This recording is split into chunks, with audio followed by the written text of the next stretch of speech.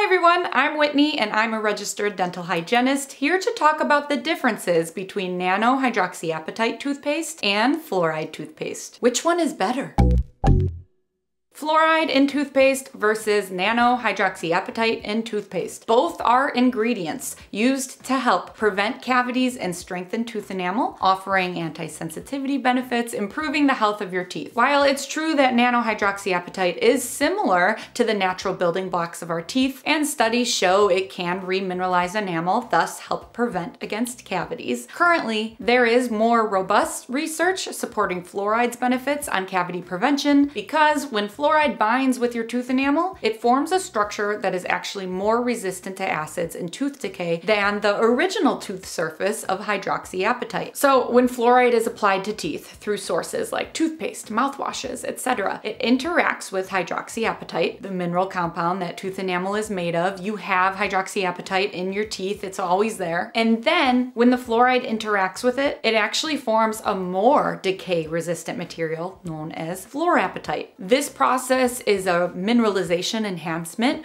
where fluoride ions replace some of the hydroxide ions in hydroxyapatite to form fluorapatite. This new compound, fluorapatite, is more resistant to acid attacks from bacteria in the mouth. Acid is what leads to cavities. So it's preventing the demineralization of teeth and promoting remineralization better than hydroxyapatite can itself. The reason why it's slightly better at doing this is because hydroxyapatite begins to dissolve at a pH of 5.5, whereas fluorapatite remains stable until the pH drops to 4.5, making teeth more resistant to decay in more acidic environments. The lower the pH in your mouth, the more acidic it is. And again, acidic environments in the mouth are where cavities happen. So by one pH level, fluoride toothpaste is better. So for my cavity-prone patients, I recommend fluoride toothpaste. It's better at remineralizing teeth and it is approved by the American Dental Association, whereas Nano-Hydroxyapatite, although similar in composition to natural tooth enamel, it is not yet approved by the American Dental Association. I think it has great potential. However, the advertisement choice of wording on most Nano-Hydroxyapatite toothpaste brands is weird to me. Lots of them say that it's a natural alternative to fluoride. Sure, it's an alternative, but natural Nano-Hydroxyapatite needs to be synthetically made in a lab since it doesn't exist on Earth in the same form. Sure, hydroxyapatite is found naturally on Earth, but so is fluoride. You can find both naturally, but with toothpaste, they are both created in labs to become either Nano-Hydroxyapatite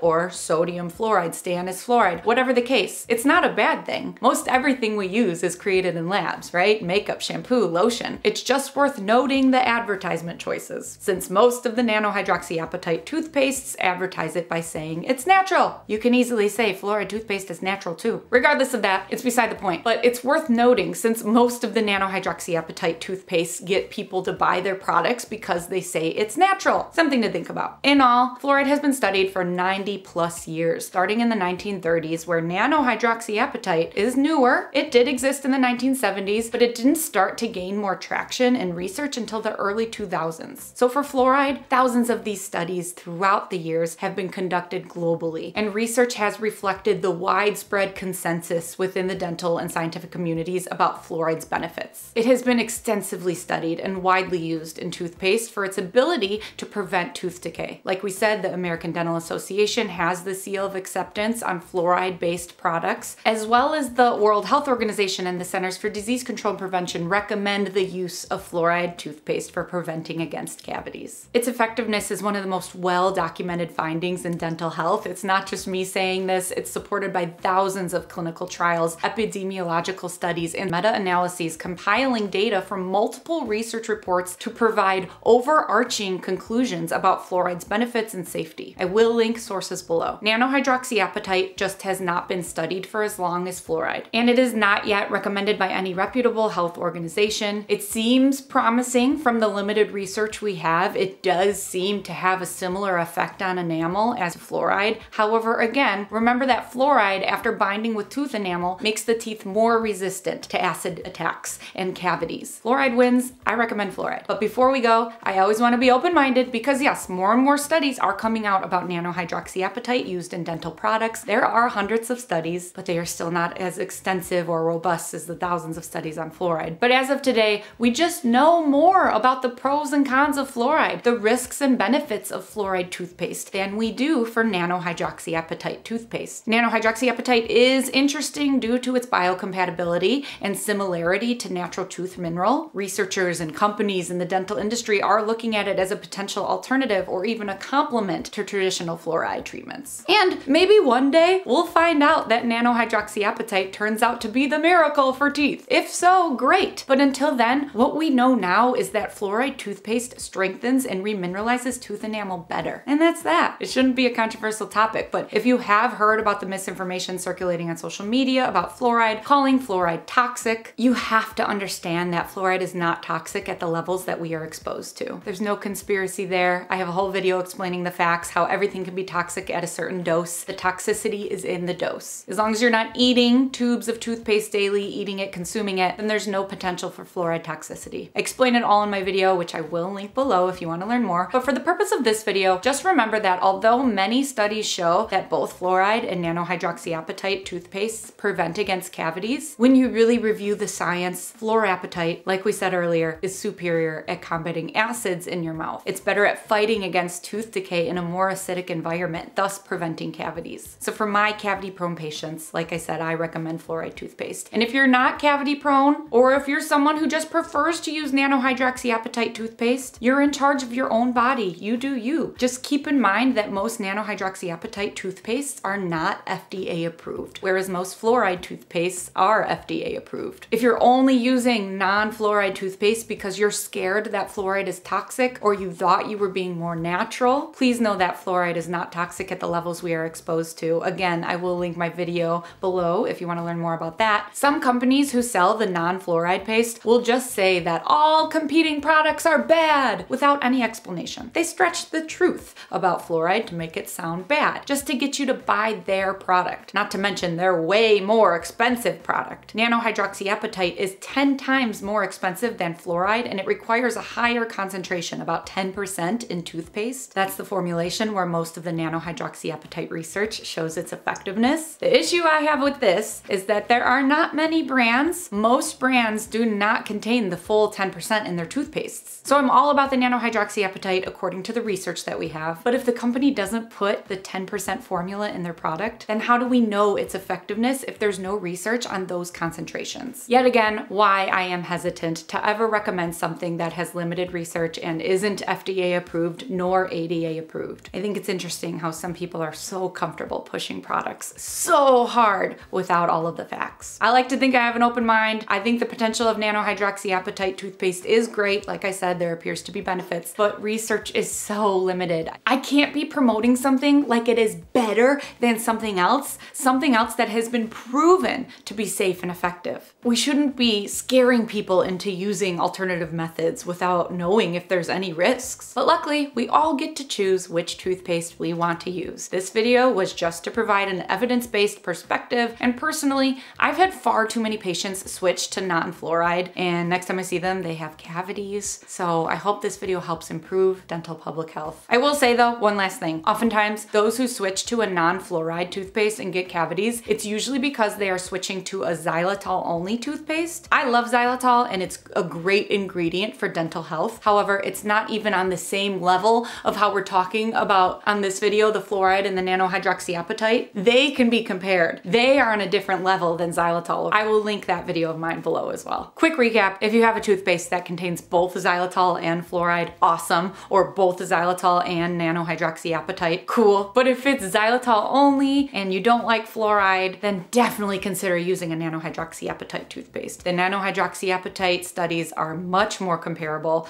to fluoride than the xylitol studies. Xylitol is a great addition, but nobody's saying it's a replacement. In all, always talk with your dentist and your dental hygienist about which toothpaste is best for your individual mouth, since they know your mouth best. We covered a lot in this video. I hope it helped you. Please like, subscribe, and turn on your notifications if it did. Share this with someone that you think it might help. And a quick shout out to the Teeth Talk Patreon and the YouTube members here supporting this channel and supporting dental health awareness. If you want to join the fight in making sure evidence-based dental health information is being shared online, become part of our Teeth Talk community. The links to join are in the description below, and until then, I'll see you on Instagram at Teeth Talk Girl. Peace, love, and teeth.